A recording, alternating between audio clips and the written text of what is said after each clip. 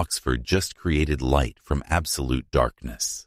For decades, physicists believed the vacuum of space was truly empty. But quantum mechanics predicted something impossible, that empty space isn't actually empty at all. Now, researchers at Oxford have proven it. They used the Dynamical Casimir Effect to literally squeeze the quantum vacuum until photons, particles of light, appeared out of nothing.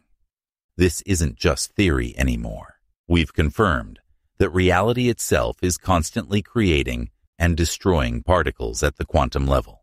Empty space is seething with energy we're just beginning to understand. This discovery bridges the gap between quantum theory and observable reality, opening doors to technologies we've only imagined. The implications for quantum computing and energy are staggering. Follow for more quantum breakthroughs.